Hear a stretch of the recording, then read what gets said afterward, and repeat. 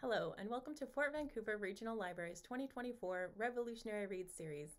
This year's series focused on the book Free: 2 Years, 6 Lives, and the Long Journey Home by Lauren Kessler. This year's program was built in partnership with our community organization, the Foundation, Restore and Prepare, and is made possible through generous support by the FVRL Foundation. Thank you for your interest in this program, and as always, thank you for using your public library.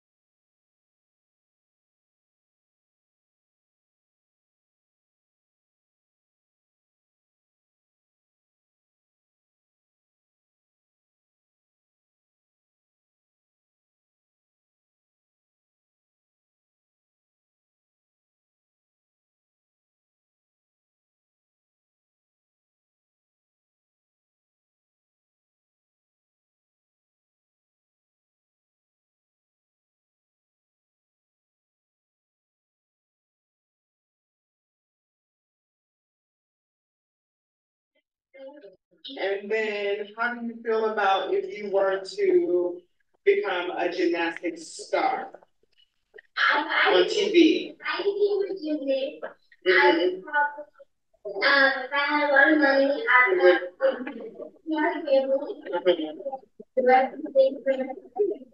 oh, wow, come this way. And then if you were to see someone like you,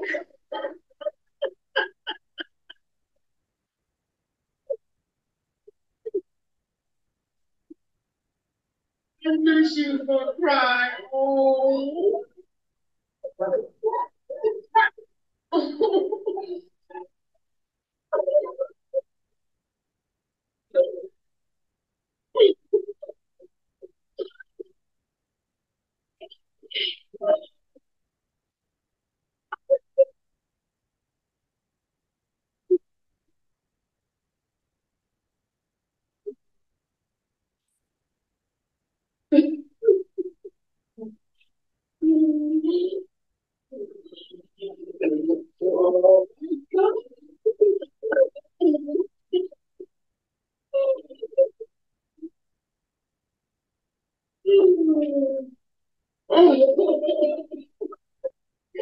Oh my God.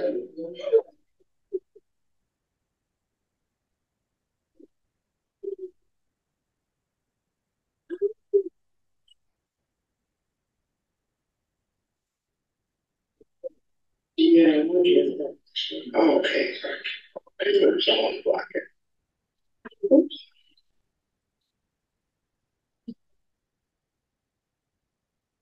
So what you guys seen there was a little girl that was 18 months when her dad went to prison, and she grew up visiting in the visiting room or spending time with her dad in the visiting room. Um, Her mother and I were married, so we were able to have trailer visits. So she was able to come stay the night every 3 months or however we were able to schedule those visits. Uh, right there, she was 10, probably going on 11. So she never really had no experience with me before that she remembered. Um, and so towards the end, you heard her ask, like, does Zael know? Which is her brother. And they were really close. So she was, even within all that excitement for her, she was wondering, did her brother know? Yeah. So what's your favorite sport? Football? What about basketball? You like basketball? Okay, because I have to do this quick little interview. Okay, you got a phone. Wait. What's your shirt doing?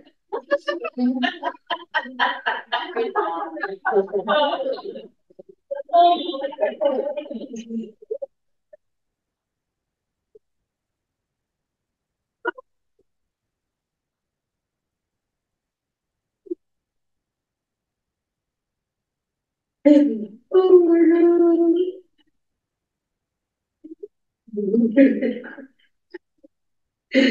Oh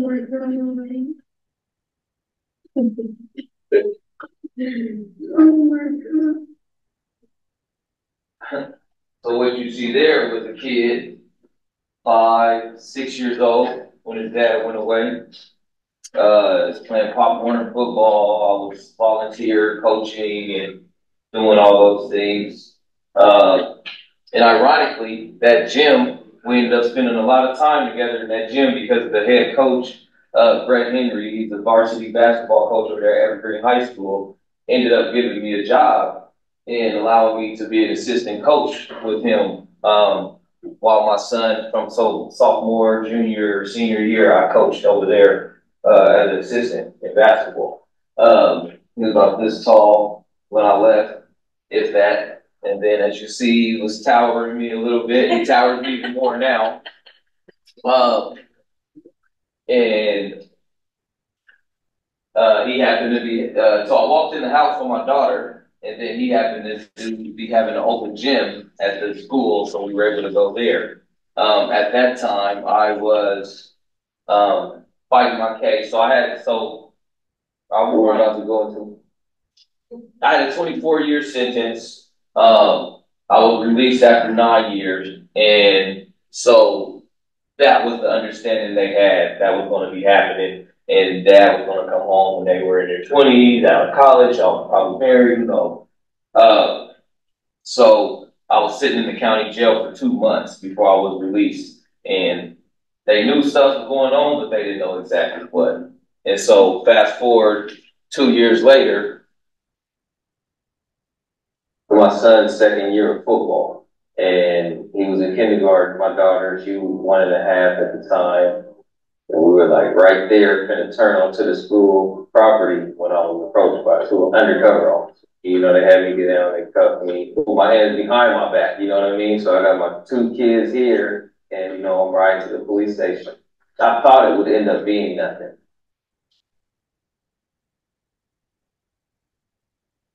Washington Innocent Project is necessary.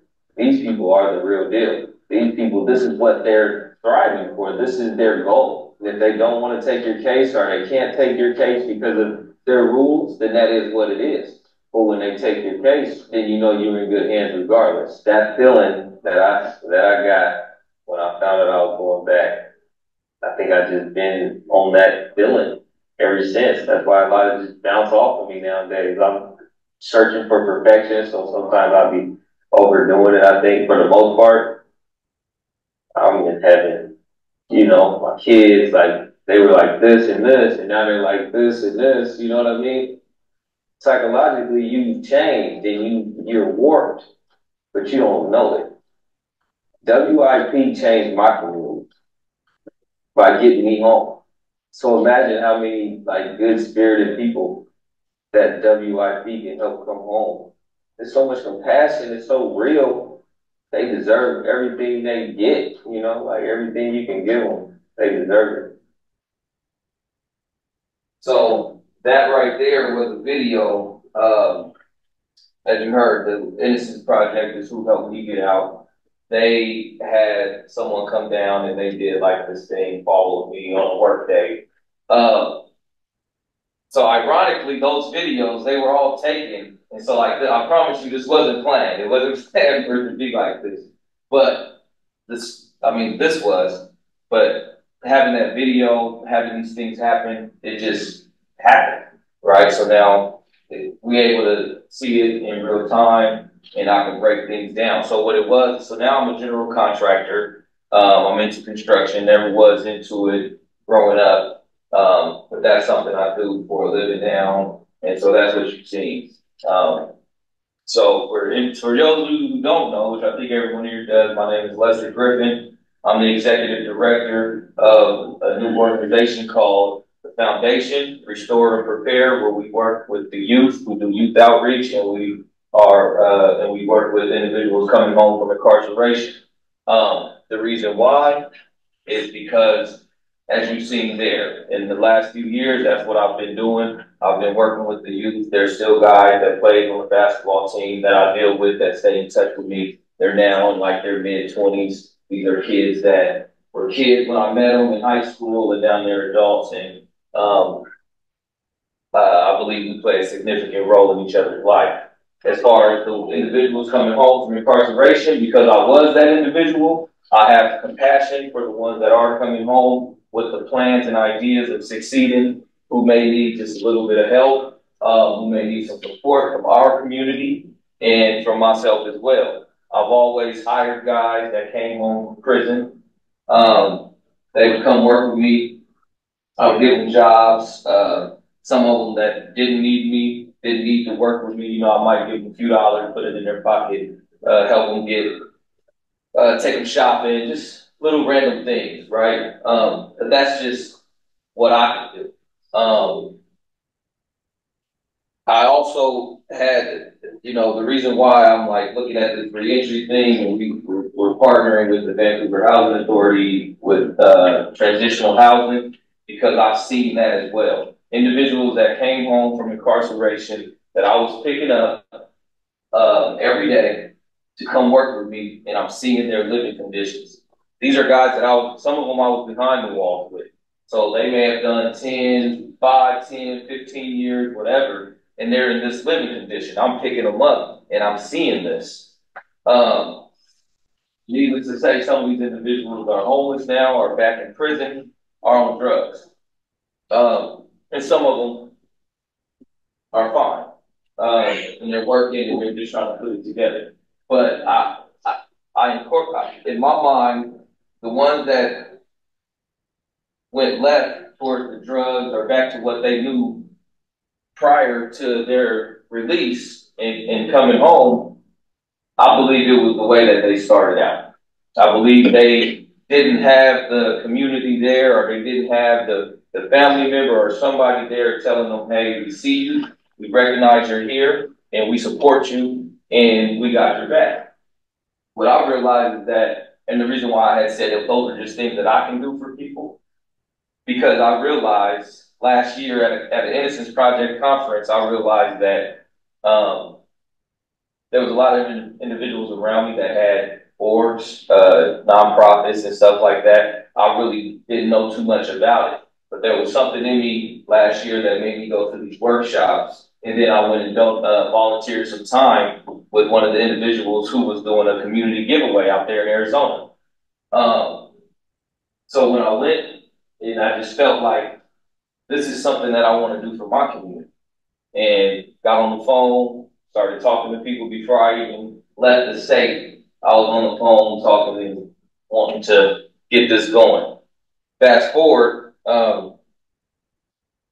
to today, we've started a teen center, or I'm sure the slide probably passed by already. But and I'm sorry, y'all, I'm just rushing, trying to get as much in as possible, because I want you guys to really understand, for the ones who may not know, like the compassion, where this is all coming from. A lot of the individuals, even like, so I have my family here, my wife, my daughter, Megan's here, Curtis and his wife. A lot of the individuals that comes from our organization have either been impacted. Curtis himself, myself, and other individuals have been impacted by, we've done the time, we've been, so we have that lived experience, and then our families and friends that had to go through that time with us. So everybody around that comes and helps and volunteers, if you come to our events, you'll see these same people here. They'll be serving food, or they'll be helping this, helping that, helping whatever it is, So we're close in that sense. And I think we all shared and had that passion.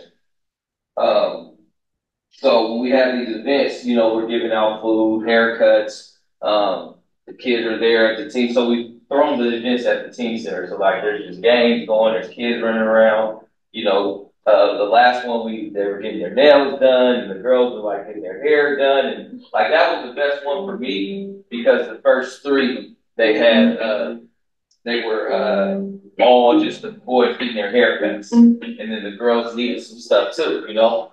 And so that one we did the facials, we did the hair, nails, and something else for the girls, but eyelashes. That's what it was. So the girls, like, we have girls just like posing, and they're just, you know, and you got the boys coming out the barber shop. They're just looking good and feeling good, which is what we're all about, right? So when the youth are looking good, feeling good, and they're feeling loved, we know that they're going to put that back out there in the community. That's what we're all about when it comes to the youth outreach. We feel that it's important because you can remember the song, most of us in here do, the children are our future. So if we do not give back to them, especially the ones who maybe does not get the love that they need, you know, it's just unfortunate, but that's how it goes. There's kids out here that do not get the love that they need. And the foundation, not to be confused with a foundation that gives out money, but the foundation comes from the mindset of it was conceived in my mind because of my construction background, right? If you have a strong foundation, you can build anything on it as long as you support the foundation right. If you dig down, or some people know when you do a foundation, you dig down first, right? You look for the hardest part of the earth, then you pour the concrete, let the concrete settle, dry out, and then you can build on top of it. And that's what we want to do for the youth. We want to be able to be here. We want to be understanding, let them know that we see them the same way that the individual that's coming home from prison. We want them to know that we see them. Because if they think you don't see them, they will do stuff to make you see them. You know, and whether it's good or bad. Fortunately for me, you know, a big passion of it is seeing my kids grow up without their dad while watching it, right? So I would call, like I said, they would come to visits and stuff like that. They would come to back to school events, all the little things. As much as we could, we kept the family together. My wife specifically, because I was just sitting there waiting for them to come, right? I didn't have to do much, just walk to the visitor room.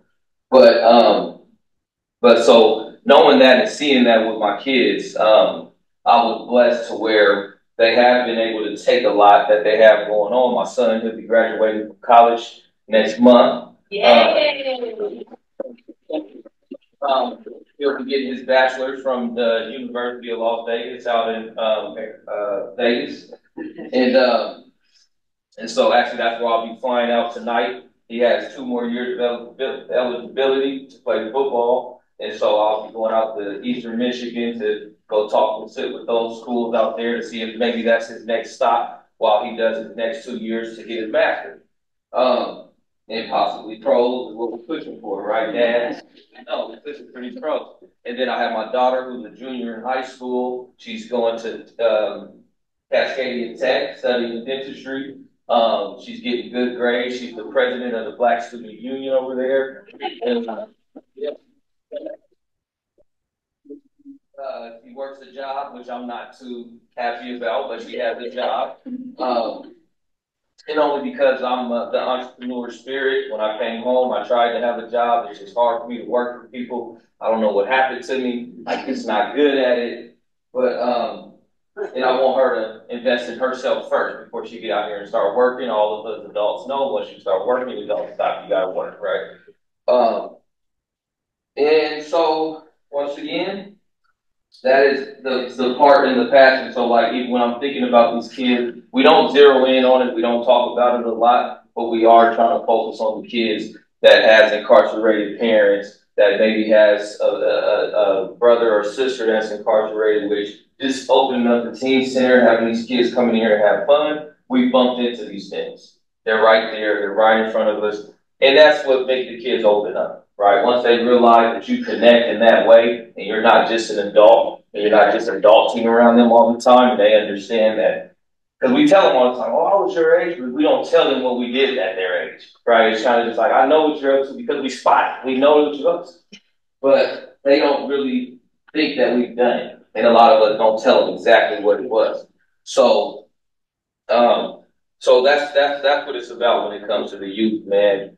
And as far as like the reentry and the passion for that, once again, like being able to do the same thing, like I said, with the kids, showing people that we see them, showing individuals that we see them, and that we have to, you know, we're here to help you, but we also have that accountability thing, right? We want them to be accountable and to have that sense of pride where, like, I didn't just get carried my way home. When I came home, I didn't get carried through it. I got some help, but and then I did the rest, right? So that's how we want individuals to feel. So we push that accountability thing real tough. You know, there's guys that call me now from inside the Washington side of prisons where, you know, we have individuals who can talk to people before they come home. So we know exactly what's going on inside those walls as well. Curtis has a lot of connections. I have a lot of connections inside of there. So there are people who love and respect us who are telling people, hey, this is what they're doing.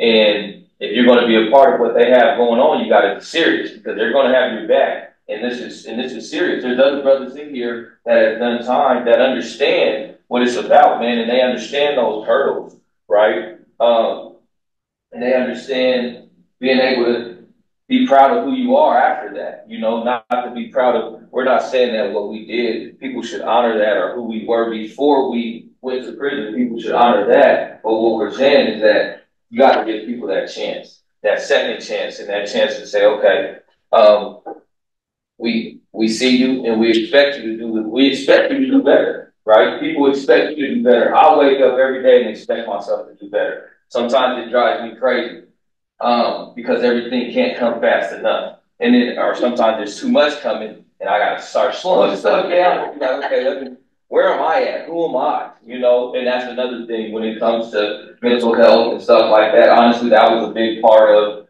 me wanting to push for this as well, because it is that thing where I came across times, as strong as I was, the family I had, the support I had, I came across times, and it could have been self-inflicted because I was working so hard and just doing what I do. But sometimes I had to stop and check myself. Like, dang, you know, who am I? What's going on? And so once I realized that, even with my support and with my strong mind, if I'm going through it, some of my buddies who went back to prison or some of my buddies who decided to kind of dibble dabble in things that they should be doing, where is their mind at, right? This guy came home, he didn't have family, he had to move into a 2-bedroom complex with 3 other guys, right? And they shared that bedroom with a curtain right here, and his bed is, you know, the first step is, you know, is a bed. It's a mattress. It's not a bed, it's a mattress on the floor. And you expected this guy to come home after doing 15 years and say, all right, get on the straight and narrow. Where are you working at? I don't know where you work. Go find a job, right? Where are you living at? This is where I'm living at. I don't know what's going on in those houses or the house, but some of them was stuff that they couldn't fight off, right? Those were demons that they couldn't fight off or bad habits that they couldn't fight off. I get it. I'm drug and alcohol free, and I have been since I came home and years before I released, because I had the option inside of prison to do those things, as people know. But I decided not to do those things. And like I said, I've been drug and alcohol free the whole time. But there's times where I'm 42 years old. So there's times I want to sit down and have a drink and just say, man, maybe that's what I need, right? I want to smoke a joint, right? Relax. But I'm like, I know me, right? I know I have responsibilities, so I doubt if I'll just go off the deep end. But I don't know. I might have a drink and that's it, right? But I do have a goal before I have my drink, you know. But it'll be years and years ahead, and hopefully not too far away. But so I go out. I've been out the country. I buy some bottles and stuff. So I put stuff up and I look at it. And I imagine taking a sip of it. You know, and I'm like, I buy stuff that's not out here. So you know, maybe before I take a drink, I might sell it or something. I don't know. But or just keep it as a souvenir. But to get back on track, with this housing situation, this is one of our huge partners. You know, we have this idea of how we can really help and make these things work. We have Josh in here from Partnering Careers. Sorry, I'm starting at the bottom. right? But I've grown a good relationship with the Vancouver Police Department, and individuals inside of it. I actually run a class called Insight to Foresight, which is violence prevention for the youth. And I have a session where a police officer is going to come in and speak about know your rights and stuff to the kids. I had uh, child therapists come in and they did a session with the kids. My wife does a session. Well, not under the Insight to Foresight, but we have something called manifestation through art, where the kids get to draw on paper, and we're going to get them to do their vision boards and stuff like that. You know, get them to open up so we can figure out who they are, what do they see in the future, and how do we get them to architect that, which is what that the violence prevention class Insight to Foresight is about. It's all about architecting and development. I want them to understand what an architect is, what a developer is, and understand that when they put that on paper through a composition book that I give them, that's called architecting, and they're being able to see it. And now off the paper, they walk in, they're developing what they put on paper. So anyway, back to the house. The police department obviously is huge because a lot of us had this automatic thing where it was them and it was us. That's how we view the police. Some people view the police as protectors of their community. Some of us view them different, and that's just how it is. We want to be able to break down that barrier with the good guys who are seeing into people for people, seeing humans for humans. There are individuals with those badges and with those uniforms that see human beings. And we want to be able to bridge that gap. Swatch is a huge supporter, and they will be. So all this is all about the reentry housing. Molina Healthcare and the library.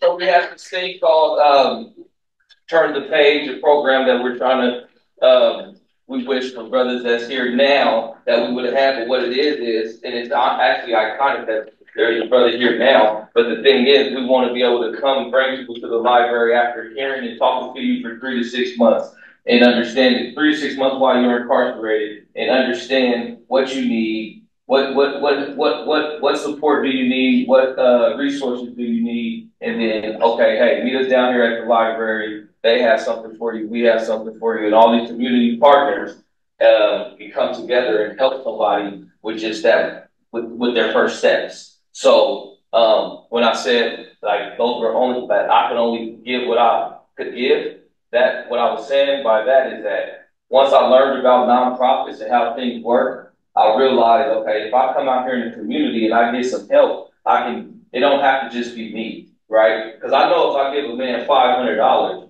when he's been away for 10 years, 5 years, 3 years, I know that's not going to do nothing for him, right? I know that a burger is $17 now at McDonald's. You know what I mean? Like, I know that money don't stretch like it used to, you know, you know, you get a guy who doesn't have, a guy or a woman who doesn't have nowhere to go or live, or they're living in a transitional house, 500, that's nothing, right?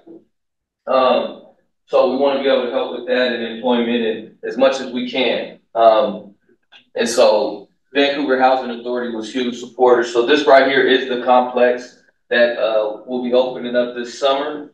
As you see, there's 8 units. That 3815 is the one that would be like the office area where we'll run our reentry program. We'll run financial literacy. We'll be doing like a victim awareness and kind of like just a place where individuals can come out of their rooms and come in there and just hang out, right? So the other 8 or the other 7 units are all 2 bedrooms, where you know, unfortunately, we're not in a position where we can just give a person their own unit, but we can at least give them their own room, right? So they'll have a shared kitchen, a shared bathroom, but they'll have their own room. And I refuse to put any more than 2 people in the house. And so, as you see, it's you know, it's right there on the 4-lane corridor. So it's like good transportation. It's down the street from the teen center. So it's kind of like, it's just going to be a lot of things to it, man. Like there's some remodeling ideas and stuff that that, there'll be like a garden, and there'll be stuff for individuals to do, and it'll be more of a welcoming thing. I haven't seen every transitional house out here. I know there's like 79 or something like that. But so I'm not saying like all these other ones just suck. I'm not saying that because I haven't seen them all. Just the ones that I know of help me think of a better way to make it work for an individual that's coming home. We're not saying that it's foolproof because once again, we expect 120, 150%, but even if we expect 120% and we give you 80%, we expect you to at least get that extra 40 to where you could push, because I understand that you're going to need that year or two to get your feet up under you. And, some people it may be quicker. For me, it took about a year. But once again, like I told you guys in the beginning, I had a 24-year sentence. I was released early after 9 years in an extensive fight of the appeal process. But after 2 years, I was somewhere and I was in my car, and then something told me, like, you're free, right? I realized that I was free. I didn't know that I was in shock for the last 2 years, right? Because when I got out, I just hit the ground running. I wasn't paying attention to nothing. I had to get my son to college because I was watching college football, and I always imagined seeing him on TV, which I was able to do now. But I had to get him to college. He was a freshman in high school when I came home, 15 years old. So a lot of us that's been in trouble or made a bad decision, we understand that 15 is like a pivotal age, especially for a young man, where he's super curious. If dad's not around, guess who's raising him?